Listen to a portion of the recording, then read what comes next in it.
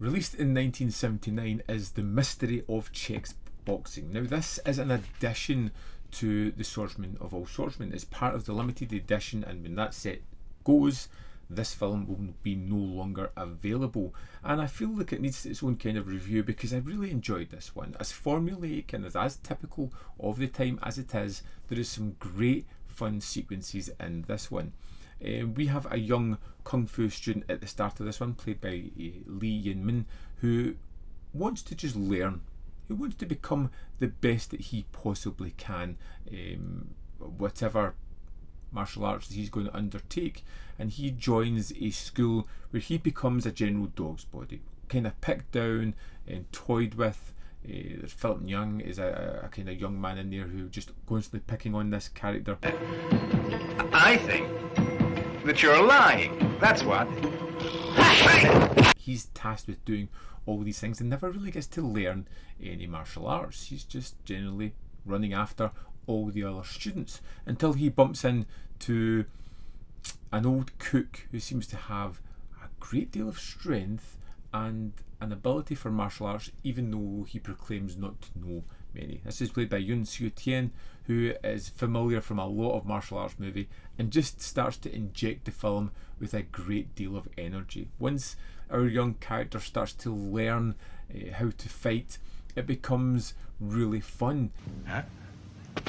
Front of it, back, hey, heel, reverse,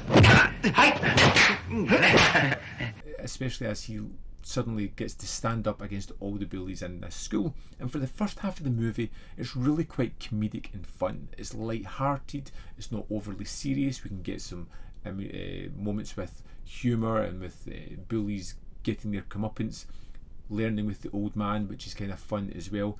But in the background there is a hint that someone is going about on a vengeance mission. Someone is going killing people that wronged him with the 5 elements fighting style, and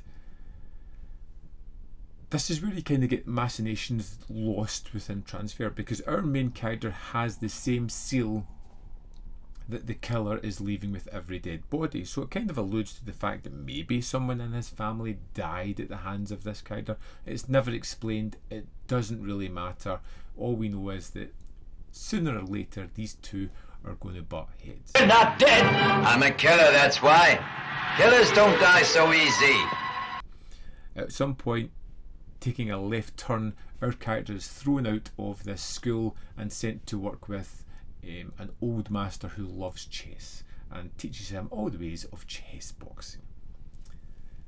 That's the basic setup for this one, and it feels so familiar, as in it's taken little bits from other different movies, from our character being incapable and picked on to suddenly learning his martial arts and being more a diligent student than anyone else, to overcoming the bullies, to moving on to a new master and learning all different kinds of martial arts, to the ultimate big fight at the end.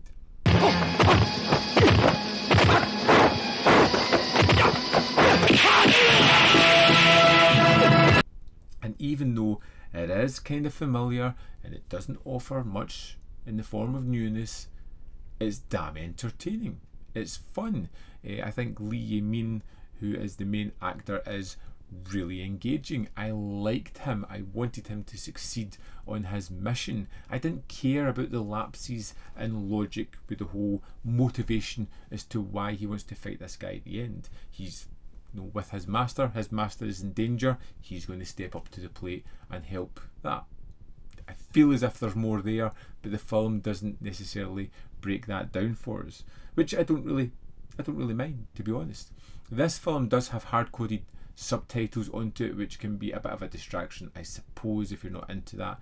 Personally, it didn't bother me with the film at all. I was just having a blast with the great martial arts, with the comedy, which I felt landed a lot of the time. It landed way more often than it didn't. I loved seeing familiar faces pop up in certain roles and going, I remember you from this, this and this, and then someone else would do that. It was just entertaining. It was just a fun movie, and as a film that's just thrown into this set here as an extra, as a limited edition one that's just going to disappear, it feels almost a shame. It feels as if it's something that you know, like, you don't want to miss out on. The mystery of chase boxing is that fun. I would love to know your thoughts on this film if you've watched it. If you've got the set, let other people know, because it may just influence them picking this one up. This is a really good set. 2 decent movies in it that are entertaining. One that when the limited edition sells out is going to disappear, which is why I've given it its own review, because I think you really need to check this one out. And as I said, I would say pick up 2 movies for the price of one, both pretty decent films, and I would love to know your thoughts, so drop it in the comments like I said. As always, there's more content up here. You can see more of my stuff in the description box below, are links to Patreon, membership programme, and manvfilm.com, all ways in which you can support me. Thanks for watching. I'll see you next time.